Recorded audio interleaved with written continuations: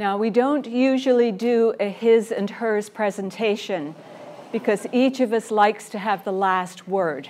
But if you've got questions, ask me at the end of his talk. Okay? So my talk is the first half of this presentation, and David will follow. And as Rob mentioned, what we're going to do is consider the treasures that we have in the firehouse and the stories behind them. Now, everyone loves a story. Once upon a time, as a child, right? They like to tell stories. The big fish I caught out in the bay. Didn't bring it home, but it was very big. And some people like to make up stories. The make-up stories are people like my daughter Eleanor, who's in the back, whose stories come out of her head. She says that they're fiction and have nothing to do with the family members. My stories tonight are about actual objects that we've found the history of. The first topic is going to be the forgotten popes in the firehouse. The picture that I'm showing is the carved wood emblem of the Vatican. This has nothing to do with the popes in the firehouse.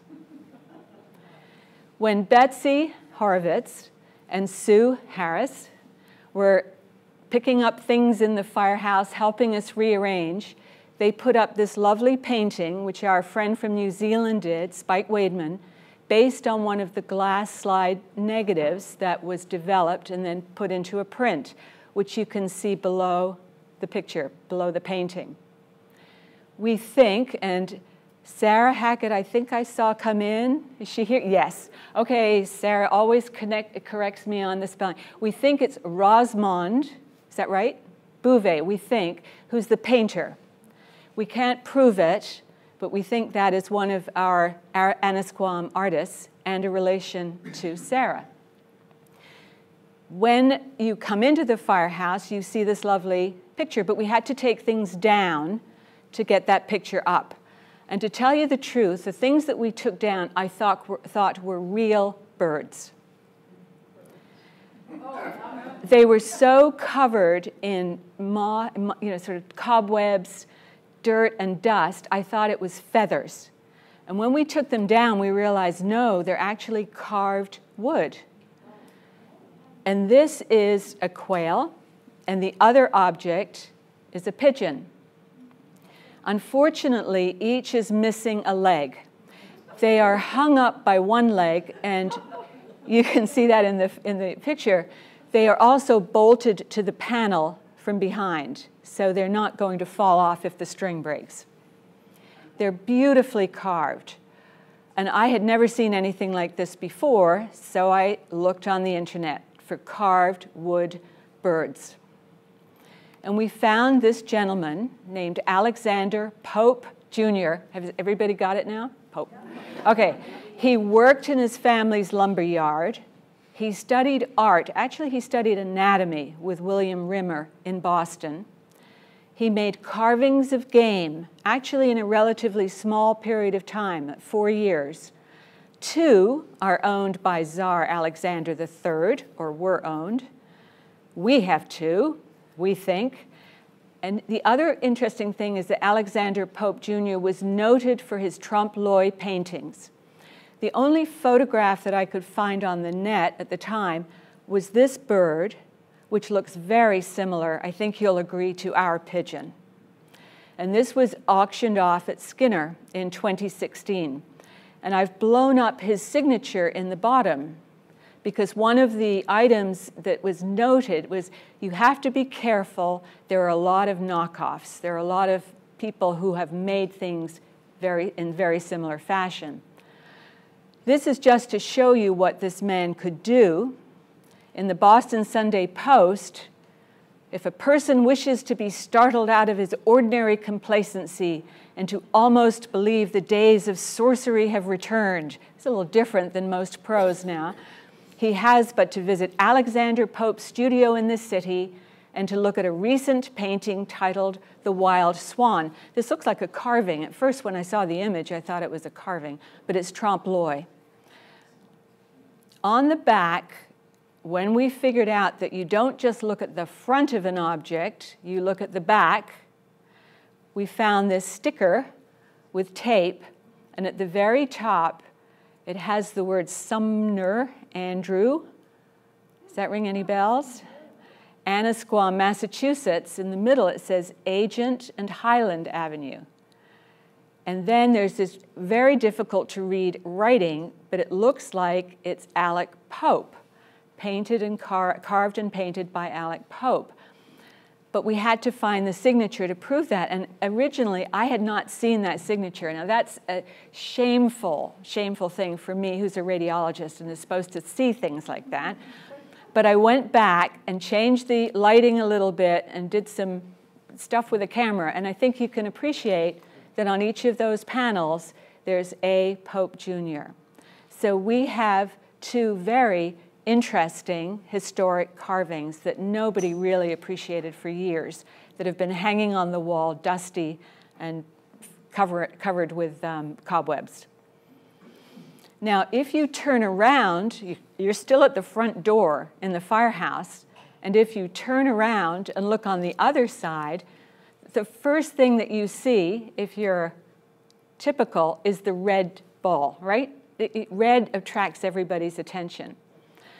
There are some wonderful drawings here. There's some lithographs. But the other thing that's here is a very small photograph. And Mr. Hansen has one in his hand that he brought up, there we go, that he brought up because he was interested in the history of this photograph. I was too, because when I saw it first, and I only was taking it down to clean it, this was when the cleanup was going on earlier this spring. Can you identify anything about this photograph? Please call Patsy. 28302, better not, privacy, right? However, it must have been an old card because 978 isn't on there. And everybody in this audience probably knows this is Patsy Whitlock. What did we just learn from the last item? Look at the back. So we looked at the back of the painting, of the photograph rather, because it's obvious that that FDR is sitting right middle of the photograph. Can you see him? So you have to look at the back of the card to find out that this is actually about the sailor president. I've taken this off of YouTube because the boat, it is a boat, isn't it? That's a boat. That's a boat. I have such trouble with boats. And a submarine is a boat. 10,000 ton sub is also a boat, right? That's a boat. That's a boat. So on YouTube, you can actually look up this boat, which is called the Amberjack, and there is some video from the 30s of FDR sailing in this boat. The card has this very difficult writing because it's faded with the light. The ink has just faded away, except for the very bottom, which actually was hidden underneath the frame. So the light was transmitted through the glass to that ink to fade it. And this is a problem throughout the firehouse. A lot of documents have faded over time, especially those that were written with ink. We played some games with Photoshop, changed the contrast a little bit, and this is the transcript. On his way down to Maine, Campobello, son Elliot, upper left, President Franklin D. Roosevelt, about 1934. Now, I've written, that's the card. It turns out that this was actually 1933. On his yacht, came down the Annisquam River from Gloucester, where he was presented with a painting of the Gertrude L. Thibault schooner in the fisherman's race with Canada. So he came down the Annisquam River from Gloucester. He got the painting in Gloucester. Captain Ben Pine, the bald head next left of President, was skipper. He, it means the president, was anchored off the Annisquam Yacht Club for lunch. He didn't get out of the boat. Remember, he's paralyzed at this point, partially paralyzed. Many people came to club floats and in small boats to wave to Prez. And in ink at the bottom, Carol, in parentheses. I was 12 at the time. R.C. Davis, my dad, took us out in Seehund, his boat. And who's Carol? Carolyn Davis Peirce. So we made sure that that was the right signature, her age fit for 1933, and this was the story. Now, the story didn't end quite there. I won't read all of this out, but you may know that General Benjamin Franklin Butler lived in Bayview. So those on Nashua Avenue in Annisquam are abutting the Ames estate, which Butler was associated with. And what happened was one of the great-grandsons of the general was asked by the President, Ames, will you take us through?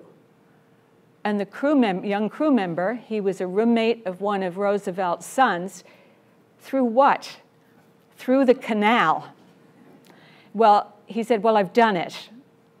But he was a bit nervous about this, and he didn't want to do it, really. Roosevelt handed him the tiller, she's yours. Now, the reason that this happened was he was trying to give the slip to the escorting vessels. They were too big to go through the canal. They had to go around Cape Ann. So this was done purely to get rid of his escort, and he had a grand time doing it, of course.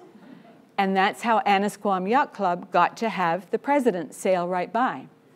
Now, Jimmy Groves, who's in the audience here, I asked him about this, and Jim knows a lot about the local history. And this is a wonderful story, more story on story. Regarding FDR and the Depression years, Paul Littlefield, and Jackie's here, repeatedly told a story of FDR cruising up the Annisquam in a schooner, the only president to do so. And when the schooner reached the AYC, Paul and the others fired a 21-gun salute for the president. And Jimmy says, I know David will be dismayed in hearing this, but rounds expended consisted of a quick bang bang of 2, a pause, and then a 1. So the parsimonious AYC members were extremely proud that they gave the president a 21-gun salute with only 3 rounds expended. So how did this story occur? How did this story come about? We had the photograph.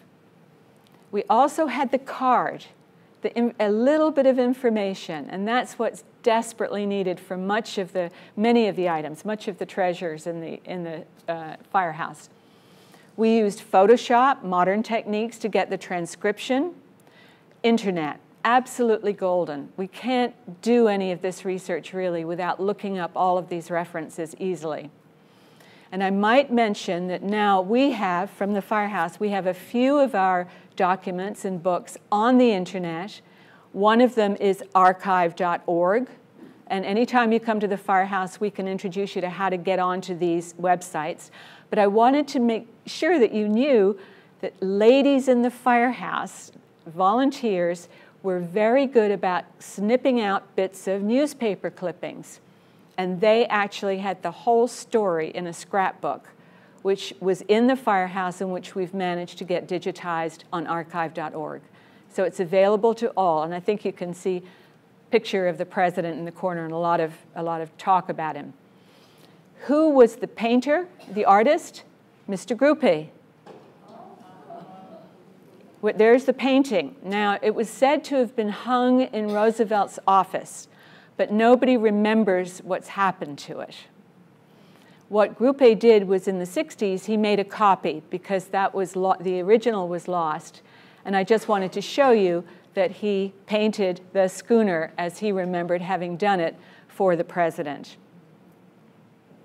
So, all of this with genealogical resources in terms of the Butler family, the Ames family, local knowledge, unless we'd had local information coming in from those ladies who got those newspaper clippings, we would have had no story.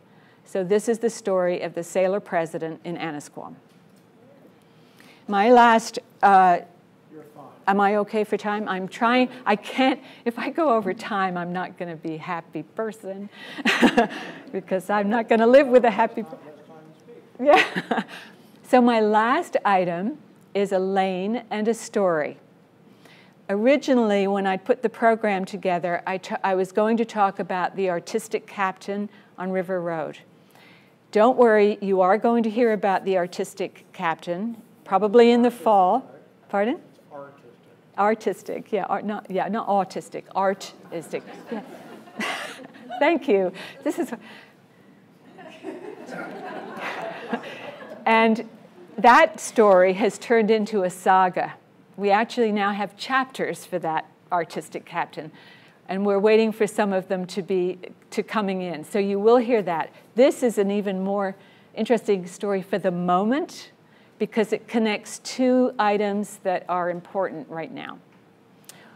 It's why we need archival space for Annisquam's treasures. This is what happened in 2015 or 16. A photograph was taken, and you can see it's along the, if you haven't been in the firehouse, this is on the top floor, and on that middle table, there's some fabric, and it's folded up, and it happens to be a quilt. Well, when the group was putting together the exhibition that is now currently being held in the firehouse on the Annisquam Village Church, they were looking for the signature quilt that was supposed to have been a fundraiser for the church. And they said it was in the firehouse. Well, most signature quilts that I remembered are usually squares, and this was said to be a red signature quilt.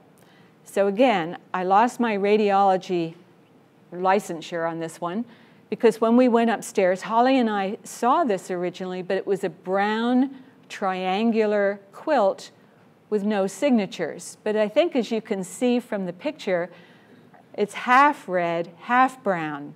And the part that we were looking at was brown, and it's brown because of the sunlight.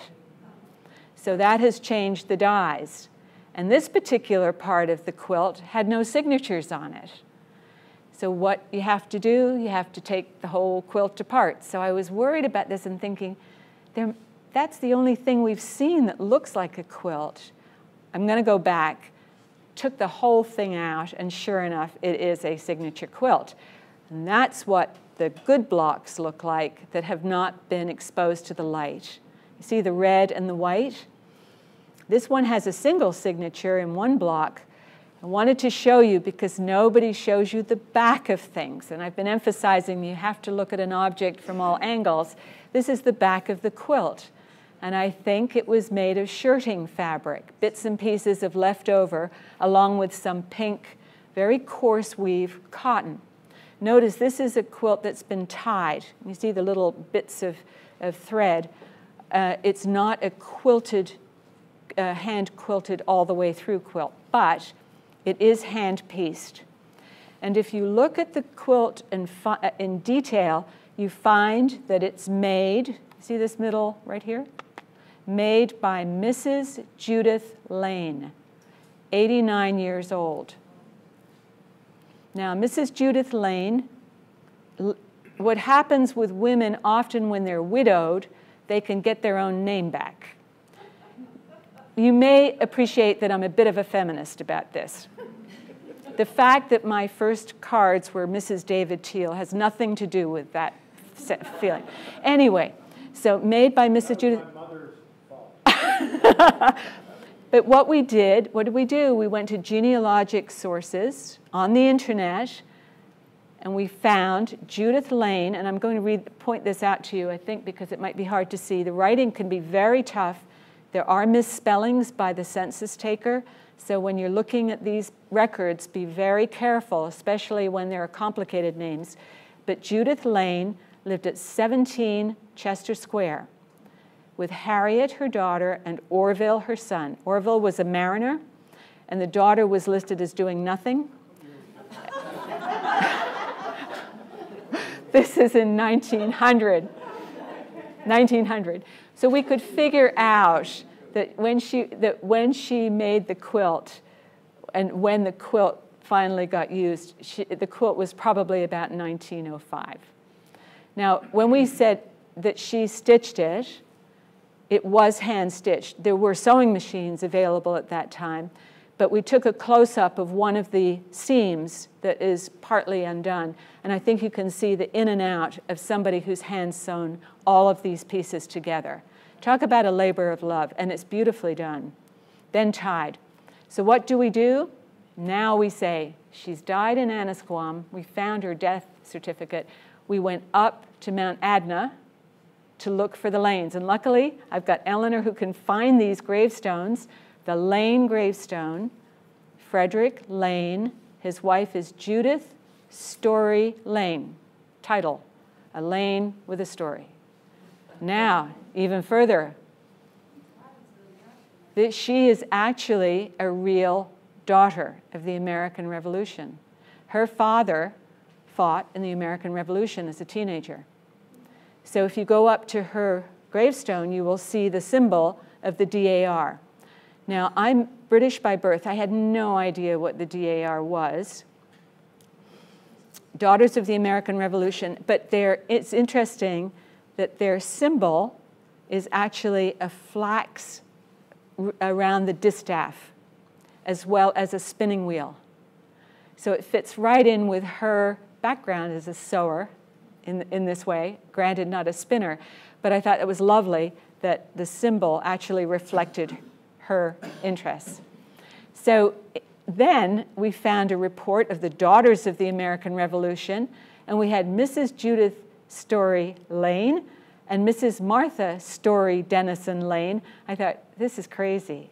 What's this about? Well, there are a lot of Lanes. Her sister married a different Lane.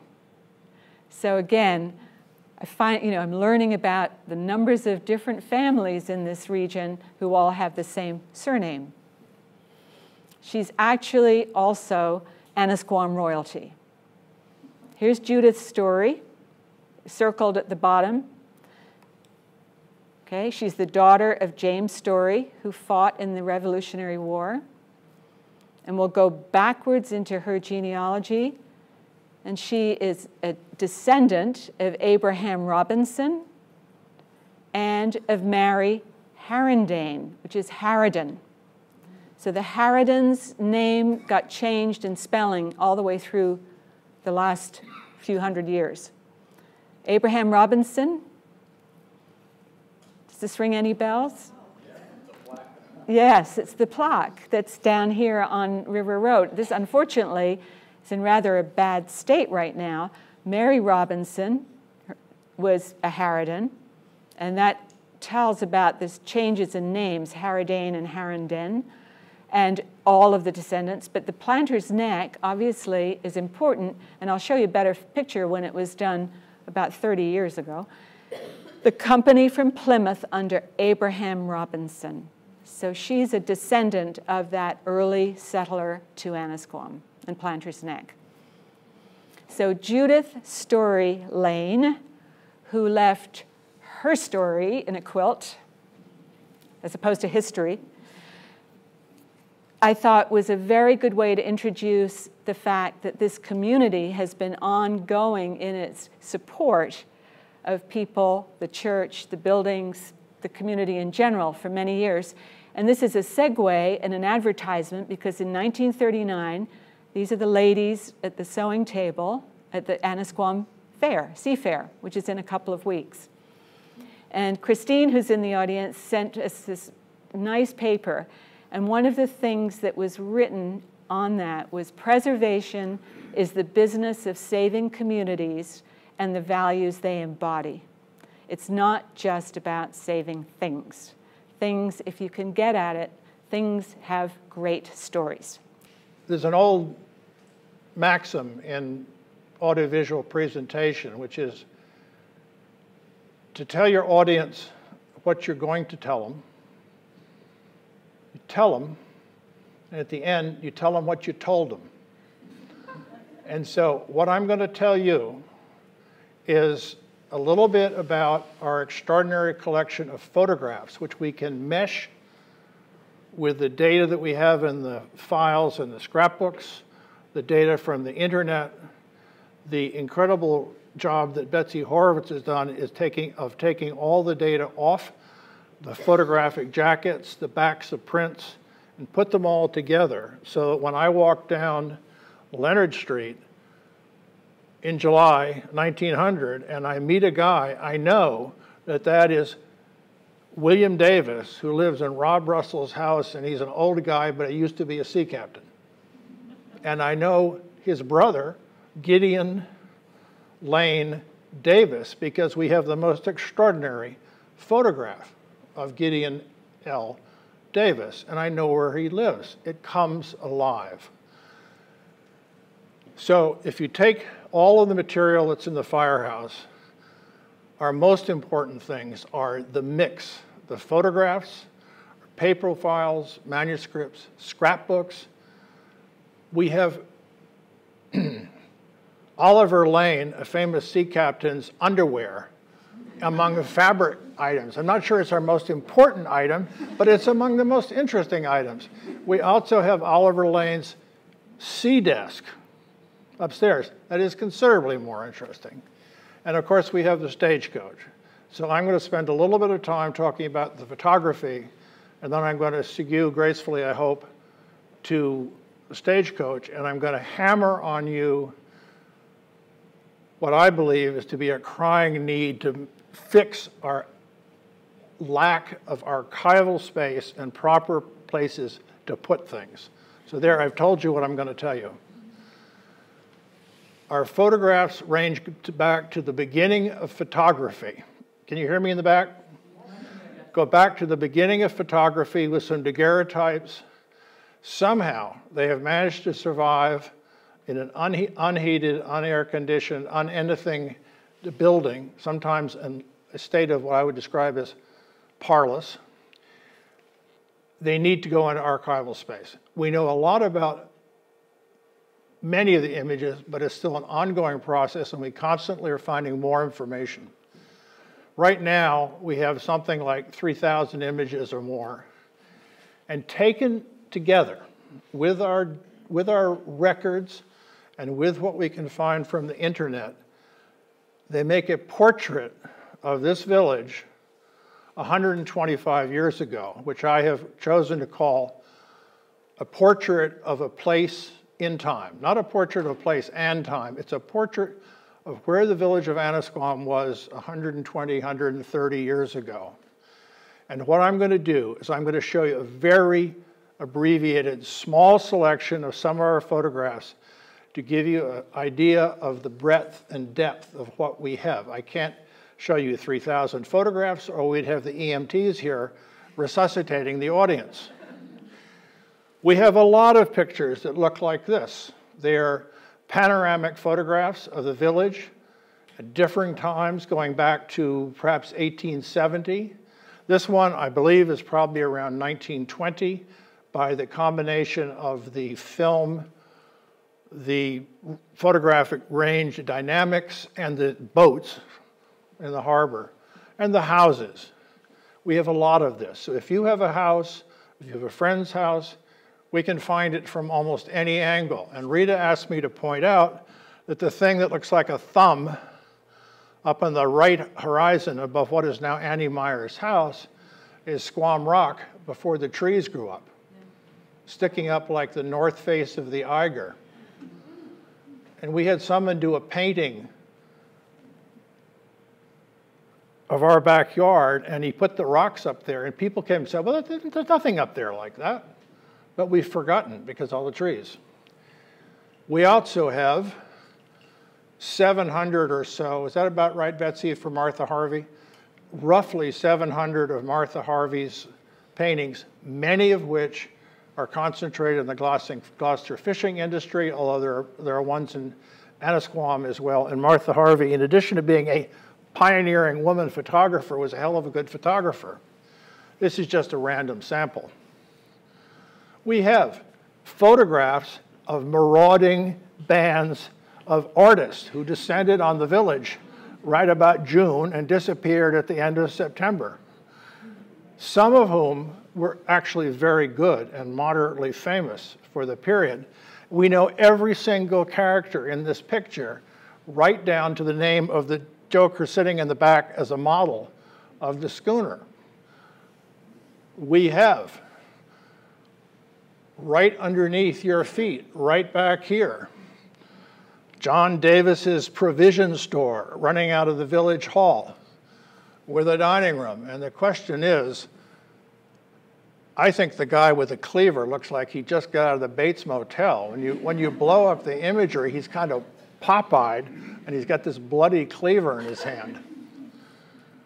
We have commercial sail. We have a schooner named the Dyer, frozen into the harbor. Can anybody tell me where that is in the harbor? The house, yeah, the boat livery is right good. The boat livery is right behind the schooner, and that enormous structure was a collapsing coal dock. Because the schooners came in, they delivered coal to that coal dock or that coal pocket out there, and there was another one just on the other side of the bridge in the Spencer's backyard. So we had at least 2 coal pockets or coal docks. And then we have the summer folk. Annisquam has had dog boats. There have been Annisquam cat boats, Annisquam bird boats. And these are Annisquam bird boats here, a whole flock. And fish boats. And it goes on. And we have boats from much earlier in the history of yachting. And Martha Harvey took a lot of good ones. And then we have the people that lived here. A picture of a house, it's interesting. It's an old house. A picture of a house like Rob's, where you know who built it, is more interesting. But if you can populate the village, if you can populate what you have with the people, these are kids, normal, year-round kids, living in Annisquam. I'm trying to figure exactly how to describe them, because they're not urchins. They're the daughters of children of the people that lived in the village. And my wife looked at this and said, can you imagine trying to keep all that clothes clean in 1895? I said, I don't know, I just throw it in the washing machine. But we also have the children of the Leonard School posed on the front step of the schoolhouse. And I got to the point where I start to be able to recognize the children. And the little girl in the middle, in the second row, looking straight at the camera, is Sarah Hackett's. Ready, Sarah? That's Sarah Hackett's mother, Ida. And she is a thread that runs through a lot of these pictures, but there are others. We have a Davis daughter of the lighthouse keeper, and you can recognize her. And I think if people put their minds to it, they'll be able to attach names to many of these. And then we have, way up the hill, we have the children of the well-to-do. And this is James Hall, who was a prosperous cracker manufacturer who bought and developed, I call him the subdivision of Cambridge Avenue. So the man in the middle, distinguished looking gent with the gray hair, is James Hall, the creator of the Cambridge Avenue subdivision. And his children are dressed much better than the children in the previous photographs. I don't know whether he had 9 children or whether the woman on the far left might have been a nanny. We're never going to figure it out. And then we have charming photographs. We don't know who they are. And then we have the gentry in the gig about to go from James Mellon's house on Cambridge Avenue to catch the 6:30 train to Boston so they could get into their offices. And I'll bet you in 1895, they got to Boston just about as fast as you would do if you left tomorrow morning or Monday morning. And this is the other half of the Cambridge Avenue was a soap manufacturer. It was known as Soap and Cracker Avenue to some people. And the dude here in the solar toupee on the right is a soap manufacturer from Cambridge coming down the hill with his imported wife. I think she's English, but she might be French. I have to look back. She has the most spectacular dress on. If you get the close-up pictures, every one of those cherries or whatever they are is embroidered perfectly. And then, of course, we got normal people. This is Uncle Jake Tucker, resting in the shade. Is that what said, Betsy? Yeah, he's got a very bad case of hat hair. And we go over to Arlington Street, and we go to the Chamberlain Lodge. Is that right? Right? On the second deck, overlooking Arlington Street, I think the woman's dress, second woman from the right's dress, must have cost more than most of the houses in Annisquam. And look at the dude lying on the ground on the Oriental rug. So this is one side of the coin, and here's the other side. We have people that worked in the hotels, the boarding houses. We don't know who she is, but I bet she made a good pie. And then sometimes we have people who aren't completely and absolutely thrilled with their lot in life. But what do all these people have in common, aside from being in Annisquam? They have in common that if they wanted to go from Annisquam to the depot to catch a train, or if they wanted to go from Annisquam to go shopping in Gloucester, or if they wanted to catch a stagecoach to go to Salem, they took one of our two competing stagecoach lines. Annisquam was so prosperous that they had two different stagecoach lines, at least one of them with multiple stagecoaches. And this is with virtual certainty our stagecoach parked in front of 109 Main Street. And if you notice, every single person in the coach climbed out for the photographer, and all of the weight is on the top. And these things tipped over with some ease, especially when you put that many people on top. So this is our coach on Main Street in Gloucester, probably about 1890. And this is our coach today. And for those of you who haven't been to the firehouse recently, there's a little less junk in the foreground, but the coach is still wedged into the back of the room with the top of its head up against the ceiling. The top of the coach should have seats and luggage rack. You can't even put them on. You can't walk behind the coach. It is not in the right place. So what do we actually have? Some of you heard me tell this before, and I'll tell you again briefly. Thanks to Steve Harris, we had two experts appear from the North Woods, from the Abbott and Downing Historical Society, who came into our firehouse. They came in so fast that I couldn't even get the key out of the lock. And they had never heard of this coach before. They went over to the coach, flung open the door without so much as a by your leave, and pulled out the jump seat. There's 3 seats in front, 3 seats in back, and a jump seat in the middle. And in order to get people into the coach, you could lift the jump seat up. They lift it up, turn it over, and what's on the bottom of the jump seat? It is the serial number of the coach. And this is Roman numeral 54, L1111, which makes it probably somewhere between 1845 and 1850. The records of the company that made the world-famous Concord coaches have been destroyed by fire. We'll probably never know exactly when it was built. However, the train got to Gloucester in 1847. So all of a sudden, there would have been a need for far more transport to and from. So I like to think they probably bought the coach to match the new demand, but I can't prove it. The question is, who bought it? And the answer is, we know, thanks to the record. Before I go, this is a rare beast, and we have a duty of care to take care of it, and I will go on beyond that. The coach has been through many hands. The lower part of Leonard Street going down towards Chester Square, back then might as well have been Chardsville. Every house was lived in by a chard. The chards had the post office. The chards had the store. The chards had the wharf. The chards have the stagecoach line. So it looks as though 2 brothers, Ezekiel and William Chard, bought this coach. They were certainly the first person to run this coach and this coaching business.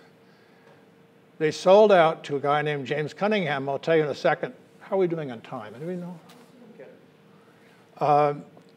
In 1856, and James A. Cunningham, when the Civil War broke out, sold the coaching business and volunteered for the Union Army. They then went to the Pierces and finally to the Griffin family. And those of you who remember Gert Griffin was a descendant of the Griffin family. So Orrin and his son James were the last people to run the coach. And guess what we found in our photographic collection? Somebody having a lot of money for the coach, right? Yeah. Here's Ezekiel, aged 81, which makes him 1891 for this photograph. And my guess, he didn't have any teeth, looking at the way he's keeping his mouth shut. And he could remember to do up his fly for the photographer, but he didn't actually. But we know what Ezekiel looked like. That's what I meant. We can dig through this. If we hadn't done this, we found a print that said Ezekiel chart. Who the hell is Ezekiel chart? But by putting them together, and at the risk of breaking your patience, by going back to the census, we can find the charts down on lower Leonard Street and what houses they were in, who they were living with, and make this old Gomer, who's probably not a lot older than I am, come alive. Who was, you might reasonably ask, the next person to own the coach? His name was James Adams Cunningham. When I looked at that, I thought, there are almost as many Cunninghams around here as there are Davises. It must be something related to the local Cunningham. So I asked a couple of local Cunninghams and got a blank. But I don't know. And they're right. General James Cunningham was born in Boston. He was an out-of-towner. But he was no dope because he met and married the daughter of Captain Oliver Lane, famous sea captain on Arlington Street, the sister of Aunt Tot. And she was married into a successful family, and he was no dope himself. He joined the Massachusetts 32nd Regiment of Volunteers. They first went to Fort Warren in Boston Harbor. I didn't put it down, but the Massachusetts 32nd was in every famous and devastating Civil War battle in the eastern part of the country that you can possibly name. Fredericksburg, Gettysburg, you name it, the Massachusetts 32nd was there. When Lee finally decided it was time to give up, he sent out officers with a white flag from the Confederate lines to arrange a parley to discuss a meeting place with Grant.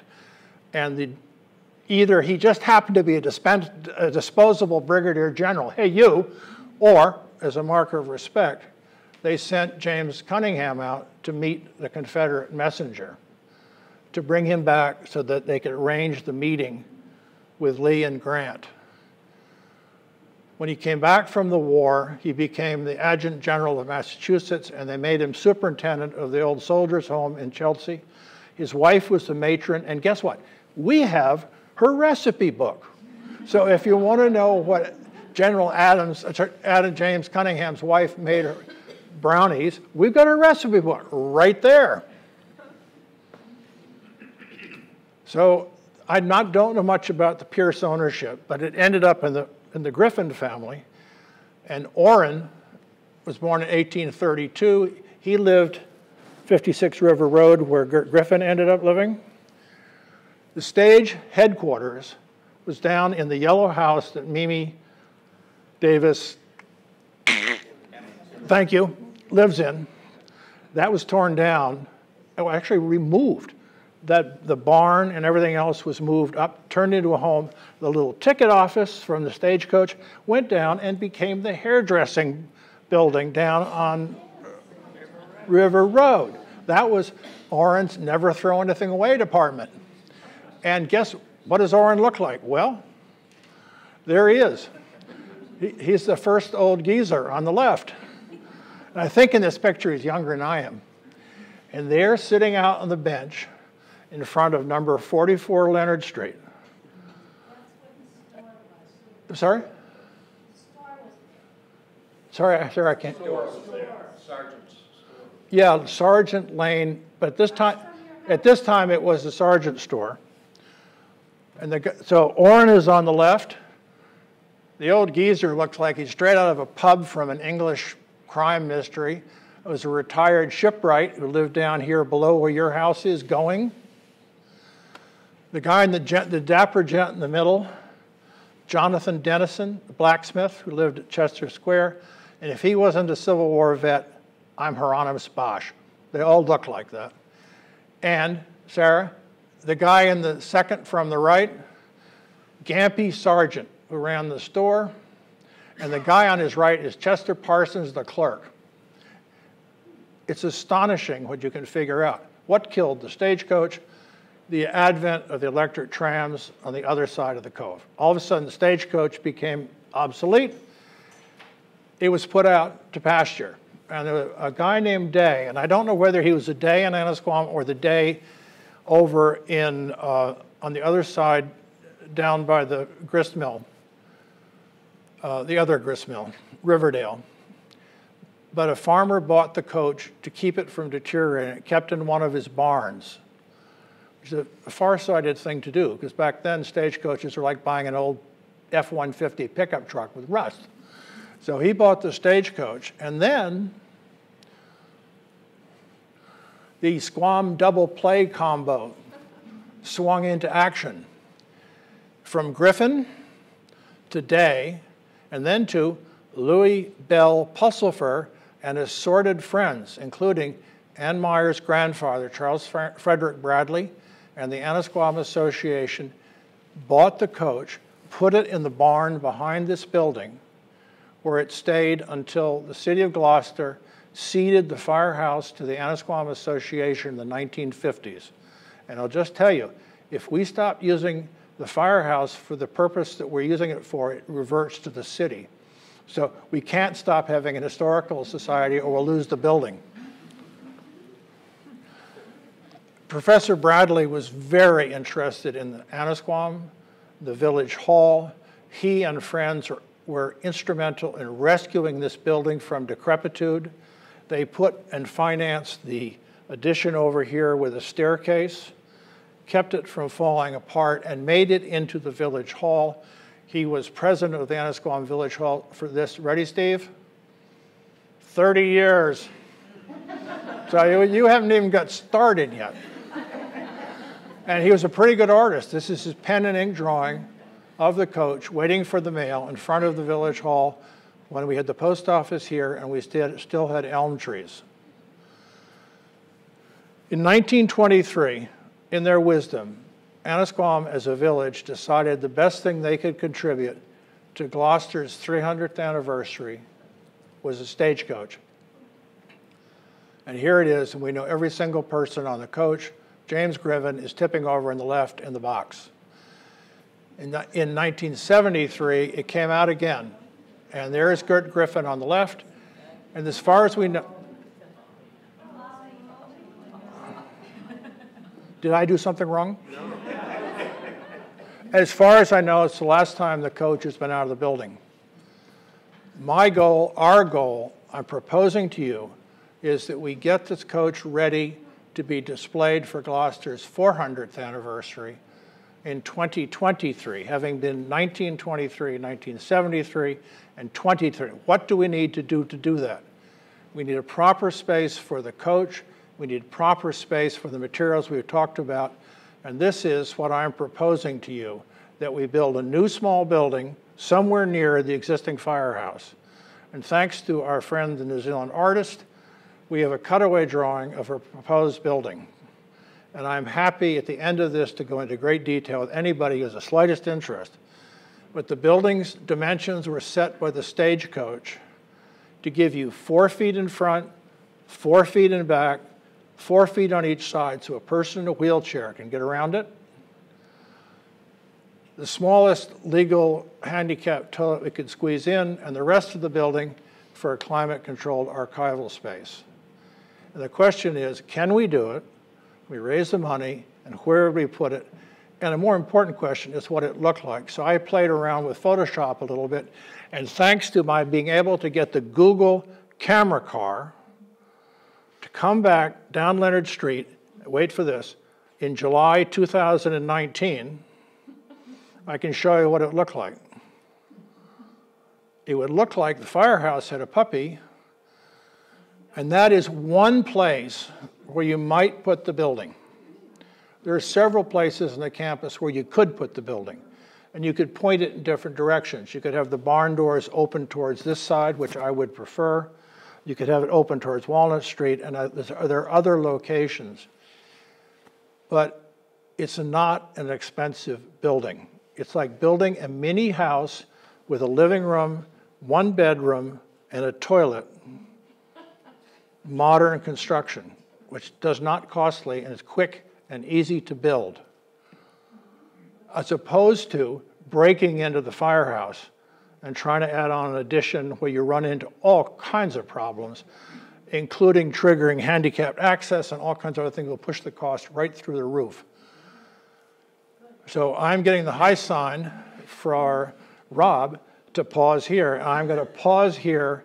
I will stay. If anybody is still interested, I'm pleased to answer questions. Rita can come up. She'll be pleased to answer questions.